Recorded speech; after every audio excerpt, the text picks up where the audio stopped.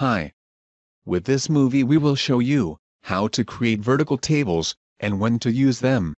Vertical tables are used inside detail regions in order to display detailed information about a specific record selected in the repeat region. We already added a repeat region and a detail region on our page. If you are not familiar with repeat and detail regions, please check the tutorial called Working with Detail Regions.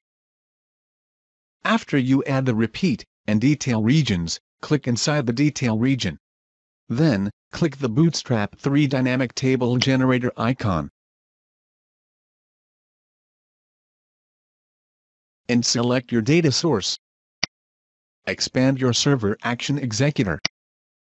And under Data, select your database query. Then, click the OK button. Open the Table Type menu. And select Vertical. Then, set up the table appearance options. Remove, rearrange, or edit the columns, if needed. Click the OK button when you are done.